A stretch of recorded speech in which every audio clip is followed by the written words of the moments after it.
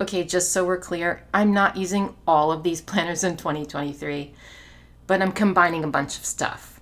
So if you're new here, my name's Mary Ellen. I'm a decorative planner and a functional planner, and I teach you guys how to use planners in different ways. This video is really exciting for me, but I will tell you, it's also extremely overwhelming.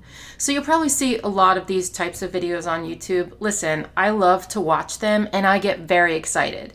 I get pumped up for the new year. There's nothing like a fresh start. But I'm gonna be completely honest with you when I tell you that even though this is one of the most fun videos to film of the year, it's also extremely overwhelming. So if you are overwhelmed by choosing planners for 2023, you're not alone. The reason I am one of the last people to put out the lineup and setup videos every year is because it's exciting but confusing for me because the options are endless. So I procrastinate. When I finally do it and when I finally start thinking about it and figuring out, I get really pumped for the new year.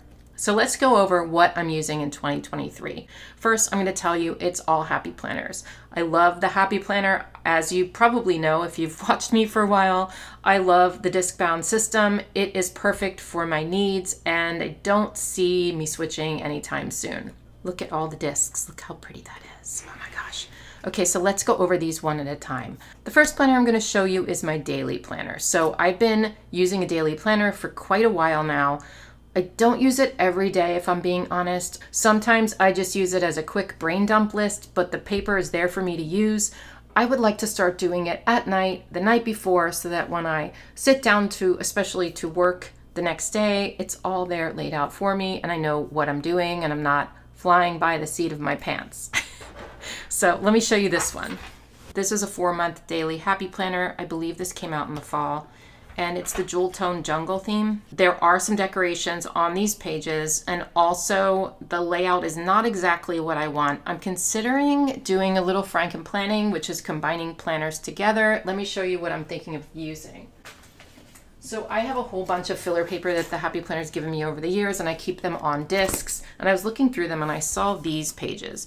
I really want to get into batching tasks for work in the new year. I've tried it before, but I want to be more consistent with that.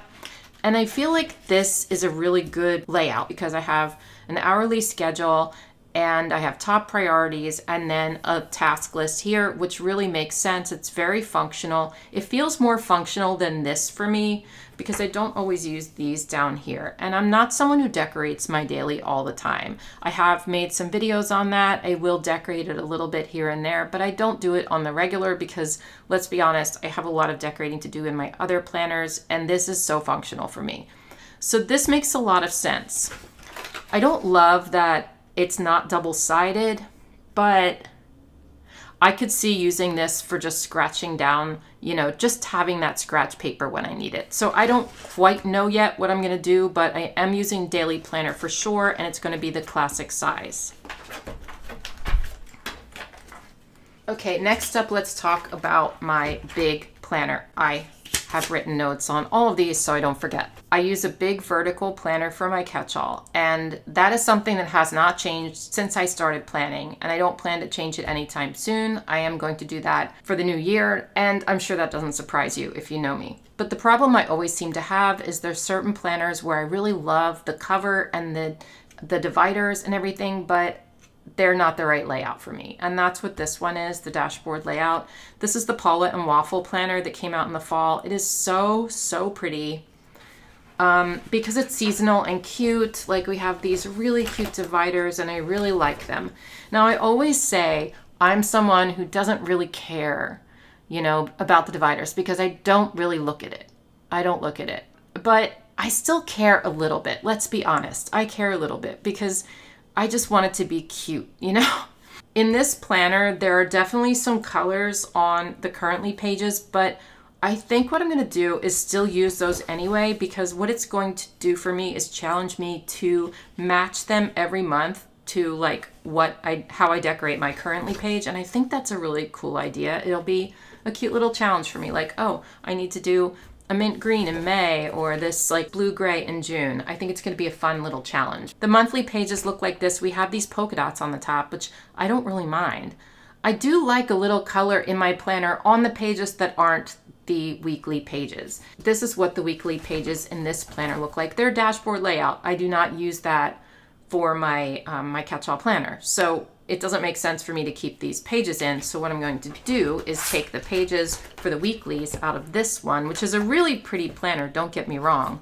It's beautiful. It's just not as much my style as whimsical and doodly, as you know, if you know me, even though it's super pretty. Here's what we have for the vertical pages in this big happy planner. It is totally neutral. It is totally my vibe. I love this because I can decorate it however I want. So I'm going to combine it with these fun dividers, the fun monthlies, the fun currentlies, and the fun cover, and we're going to have a fun planner with neutral pages. So that's my goal. I probably will change up these discs because these aren't going to match all the spreads. I think it's a really pretty color, but I just don't think it's, you know, good for my purposes. So I'll probably put like clear discs on here because we have not the ones that are sparkly. I don't like them that much, but these ones, wait. The ones that are perfectly clear, we've gotten those recently and I just think they're so cool. So I'm thinking about putting clear ones on my big planner because it's gonna match every single spread. There's nothing that doesn't match clear, right? So I think that makes sense. If you don't know what a catch-all planner is, it's where I put like all of my personal stuff, all of my regular to-dos, my family, my home, you know, all that kind of stuff. It all goes into like one big planner. I use the big because I love to decorate. I'm not that busy of a person anymore, but I love having the space to make really cool decorative spreads and fill them up and put a whole lot of stickers on the page or paper. It's a creative outlet, so I think I'm gonna keep using the big for a very long time, as long as they keep making it probably.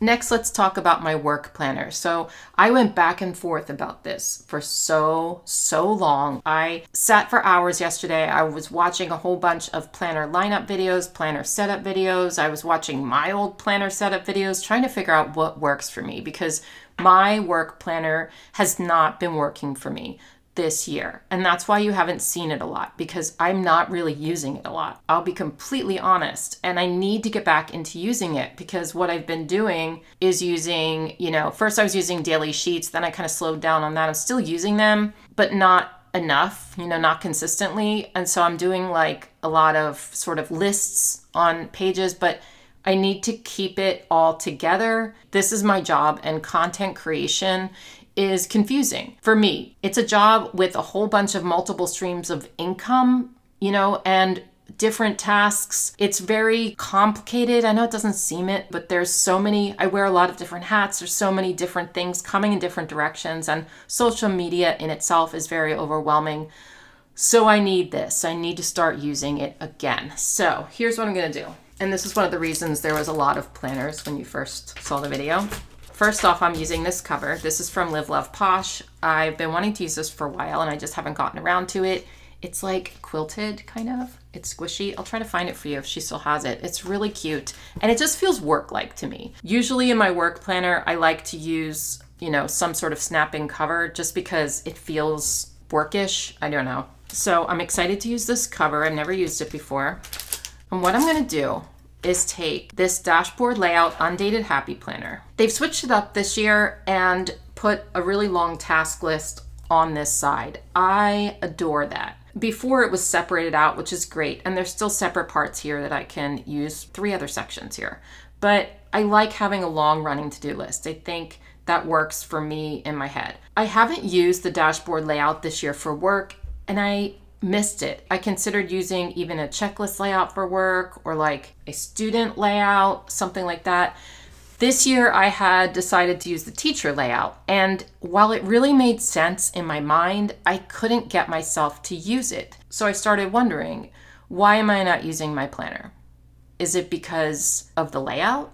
Is it because I was using a big planner and it was just large? Is it because my life, you know? So I wasn't sure. So what I started doing in my head last night when I was using so much brain power to figure this out was I started going back in time and thinking, okay, I used to use my work planner consistently. Now it could be because, let's be honest, if you don't know me, I've had a hard year. My son passed away last year, and so everything was turned upside down. I moved twice, like Everything was turned upside down this past year. And so that could really be why. But I kind of want to go back to where I was in 2021, where I was using my work planner consistently, and that was the dashboard layout combined with the monthly. This is an older monthly. This is from 2022. I don't have a new monthly layout Happy Planner, and I didn't want to buy one because the amount of planners I have is ridiculous, and I just thought it was so wasteful to buy yet another planner. So what I'm going to do is take this monthly page, which I used to do. I used to combine the monthly and the dashboard together into one planner, and it worked for me.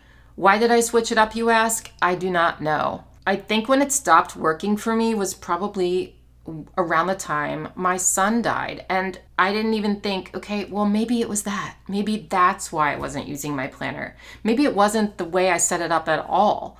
So sometimes in our lives, if things happen and we're struggling to use our planners or we're struggling to use them functionally, it's not always the planner and how you have it set up. Sometimes it really is what's going on mentally in your life. And for me, I think that's what it was. I thought, I need to switch it up. I'm using a teacher planner. I'm doing this, doing that. The teacher layout was not working for me, whether it was my grief or the layout or whatever. I just couldn't consistently use it. And the last time I remember using a planner consistently was when I had this combination. So I'm gonna try it again. It's always trial and error when you're setting up planners. It's trial and error for the rest of your life, most likely. You know, you can't just sit down and say, I'm gonna use this planner as it is, it's perfect for me. I mean, maybe you can, I can't. As you change and grow and as your needs change over the years, you're gonna need to tweak it every so often. When you're trying to decide on planners for the new year, which you probably already have since this video is kind of late, just sort of think about, okay, what can I tweak to make this more functional for me? What is not working this year? Like what was frustrating for me in my planner, or what was making me not use it every so often or all the time? Try to think of what worked, what didn't work, what was going on in your life, because maybe it wasn't your planner at all, and just kind of tweak it from there. And that's what I'm doing here. So going back to basics, back to the way it was. Oh my gosh, I'm talking too much. I think you get my point. This is a dated planner, so we have 2022 there, but really the only thing about this planner that's dated I noticed was this. So I can easily switch this up to be an undated planner and make it work for me. This was like a landing page for the month for me, so I would use it for my income, my expenses. I'd use it for the sponsors that I had that month. I would track you know, some Patreon stuff on here and video ideas, things like that. And I really need this page, so I'm excited to use it again. These pages I did use as well, and what I use them for is tracking the things that I use in a video. So if I film a Plan With Me video, I would write the name of the video up here, and then I would write the sticker books I used or the products that I needed to link in the description box. And that was working really well for me because it was a place where I knew where it was, because I typically will get scratch paper, or, you know, I'm a little bit scatterbrained. So I would use, you know, sometimes I was telling my patrons this the other night, we had this conversation about this, and I told them, listen, I'll be honest, sometimes I grab mail and I'll flip over the envelope and write it on there. And listen, that's not ideal. As we know, we need it in one place. I will say I am creative. I know how to use a planner, but I'm not always organized. And I've always been honest about that. I'm not the most organized or the most productive person in the entire world. I don't think my planner is going to make me be that way. It will help, but I will never be the most organized person in the entire world. That would never happen. So ADHD, but this will help me again, because like I said, when I was using these before, it was perfect for that. So that's good. And then we have some blank sheets. So I'm going to put these in here as well. And then really, I mean, that's it. Combine it with these pages. I'm really excited about this task list. This will be my YouTube videos for the week. This will be like Instagram, TikTok, like Patreon, the things I want to post for the day. So I want to get back to really keeping track, because I've been slacking a little bit, especially with Instagram. And I really want to get back to business with that. So I have some big goals for Planning with Bumble for the new year, and I really think this is going to be good for that. And I'm probably only going to keep maybe 3 or 4 months in here at a time because it will get really thick. And in the back, I'm going to have a section sectioned off that will be, and I always have this in my work planner, that will be mainly Patreon stuff and video ideas, stuff like that. So a couple little sections in the back. So that is my work planner. I'm also going to be using these, and I'll talk about that in my setup video, but I'm really excited about using this for the new year.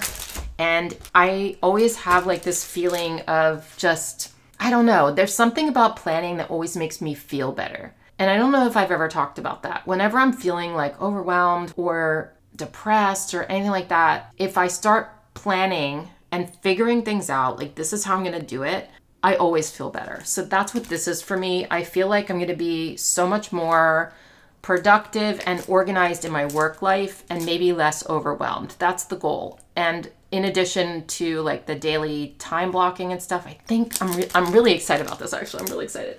Let's talk about my creative journal. That's not going anywhere, you guys. I'm still going to use it. You probably knew I was going to use this planner because it's the cutest thing I've ever seen. This is an undated planner from the winter release. I'll try to link as many of these products as I can find for you, by the way. I always appreciate using my affiliate links. It doesn't cost you anything, but it really helps me. So thank you for that. This is undated and it's a checklist layout. I considered using this, but not for my journal. So what I'm going to do is take the dividers from here because they're really cute. I mean, pets, right? I'm going to use these discs because they're gorgeous and I'm going to try to match spreads to it. But if it doesn't, I don't care because they're so pretty. I love this color. It's one of my favorite colors. So I'm going to use these discs and this cover and everything, but I'm going to combine it with some other things. So I'm still going to use a vertical happy planner. I'm going to be taking pages from another vertical planner because I have quite a bit of them that the happy planner sent to me in the fall and winter release. So I'll be putting vertical pages in here, and this year I'm going to do something a little bit different. I'm going to be combining other pages in here throughout the year. I'm going to start with the vertical, but I'm not going to set up the whole planner. What I might do is set up 1 month at a time. The reason is I would like to challenge myself to try different things in my journal this year. I love the vertical. It's so easy and fun to plan in. Let me just show you my planner for a second. I mean my journal. Like, this is so cute. You know, I love using the vertical. It's really easy to use. It's fun to use, all of that. But I want to try to switch it up. And the reason I thought of that is I recently did a horizontal, wait, let me show you that one. So I recently did a horizontal layout in my journal and it was really fun to do something different. So what I thought I would do this year is every month switch it up. So I might do a vertical page, I might do a horizontal, I might do a dashboard, I might do a blank page even, you know, some junk journaling. And I'm going to be combining some pages from guided journals in here as well because I just got a bunch of those from the Happy Planner and they're so cute. I'm probably going to be using pages from this journal with all the doodles and everything every once in a while. Or the journal that came in that newbie happy box. That's the goals layout, which is this one. You know, and or the self-care one. So there's lots of options for me as far as journaling with the guided journals. I've never used a guided journal, but I thought it would be fun to try to put some of the pages in this planner this year. But also I get a lot of requests from you guys asking to see me decorate different layouts or see how I would use them, especially in a journal. So I thought it would be kind of fun to show you different things this year rather than just the vertical layouts. So that's what I'm going to be doing. I'm really excited about that idea because that's not something I usually do. And yeah, so it's going to be hard to actually set up my entire planner. So like I said, I might be doing 1 month at a time, but we'll see. But yes, these cuties are going to be in my lineup. Okay, so the last planner, and I know there's a lot of planners, you guys, but I'm actually really excited about. So the last planner is a planner that I tried to start last year. And if you've been watching me for a while, you might have seen my video last year that said I'm ditching one of my planners. And that was the wellness planner. because I found it too overwhelming to keep up with. But this year I'm in a different place. I'm still going through a rough patch, but I feel like I'm ready to make that step to try it again. Now, what I will tell you is I am not going to promise you anything or promise me anything. I'm trying not to put pressure on myself these days, and I've been really good at it. For me, that's such a big step, so I'm not putting pressure on myself about using all these planners all the time. But I will say I'm excited about this one and trying it again, and that is my wellness planner. All right, I'm not going to be using this stress management layout, but I really like this planner, and this came in the fall release as well. It says choose where your energy goes. It just feels so good. I love the colors. I love the dividers. They're so cute. I may even use some of the pages in here, but I don't know yet. Like, look at this. It's okay to do what's best for you. You deserve peace. Like, this just feels very good. It feels good for my mental health. It feels good, you know, for a wellness planner. I really tried to nail down like what layout I'm going to be using for this planner before this video, but I'm still a little bit confused on it. I have a lot of ideas, but it's all swimming around in my head right now. I wanted to film this video to get it out to you before the setup videos. Probably gonna have to break out setup videos into 2 or 3 videos because they're gonna be long. This is one that I have to give more thought to before I tell you guys exactly what I'm gonna do. But if you saw my recent habit video where I have like a habits checklist, which I'll do an update for you when I do the setup video probably. But in that video, I'm using teacher checklists for habits, and I'm still going to be using those, but I have to buy some classic ones that are going to go in this planner. I want my habit lists to go in this planner because it just makes sense in my mind rather than keeping it in my big planner. So this is going to be where my habit trackers live. I'm going to be starting some symptom tracking, which I'm still kind of confused as to what I'm going to do for that. I might be using the checklists for that as well. I don't know. And I'm going to be doing some other things like mental health check-ins and like maybe some fitness or nutrition, things like that. I might include like 5 wins this week or gratitude or mood tracking. I don't really know yet. It's very overwhelming for me. So it's going to take a while to think about this. My setup videos are going to be coming probably, to be honest, they probably aren't going to come until after Christmas. So that week will probably be when I put out my setup videos. If I can do them before, I will, but I don't know that I'm gonna have the time. When you watch that setup video, you'll see exactly what I'm putting in here. I've considered so many different layouts for this and I just don't know. I've thought about the color block layout or the teacher layout or the vertical or even this layout. Like there's so many ideas I have. So I don't quite know yet how I'm gonna be setting this up, but I will be using this cover and the dividers in here because I think it just feels good for me. I just really like this. So that is what I'm gonna be doing. So I know that's a lot of planners, you guys. I know it's a lot. So how many is that? My big, my work, my wellness, my journal, and my daily. Is that it? Yeah. So that's 5 planners and it's a lot. I know a lot of people combine their planners into one planner. That used to be called like a transformer planner. I don't know. I think people just call them Franken planners now. I love that idea. I really do. I love the idea of having one planner where I could just flip to the page and find what I need. Like, here's my catch-all page. Oh, and then I'll flip to my wellness page and my work page. But for me, I don't think that would work because that would mean that probably every month I would need to take those pages out, put them into another planner, set it up again for that month. I don't want to do that every month. I am lazy when it comes to my planners, if I'm being honest, because I have a lot of stuff to do for my job with planners as it is. And I don't want to set up a planner every month. So I know you see a lot of videos online of people doing that. That's totally cool. I just don't want to do it every single month. And knowing me, I'll probably put it off and then I won't use my planner. So I'm just trying to head off any problems, even though I love that idea. So I'm going to have a lot of planners and I just have to remember every day to sit down in my planners in the morning or maybe in the evening or maybe both for like 5 minutes, except for my big because I do fancy writing in it. That takes a little longer, but oh, and my journal. Oh, geez. Okay. Well, I have time set aside in the mornings in my habit tracker for planners and journals. So I think I can do this. I think I can. But again, don't hold me to it.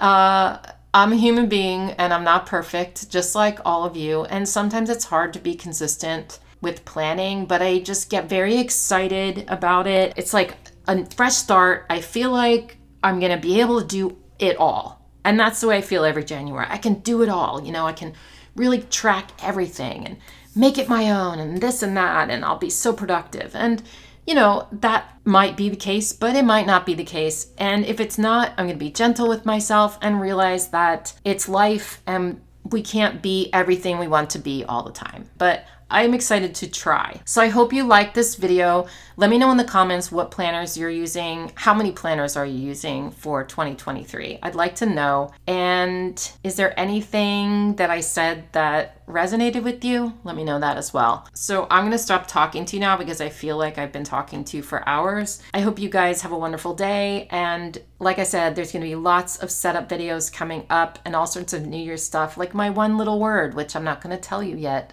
I think I know what it is, but that's coming up as well too. So some fun videos coming up. And if you're not subscribed, do it so you don't miss anything. All right? All right. Have a good day, everybody. Bye.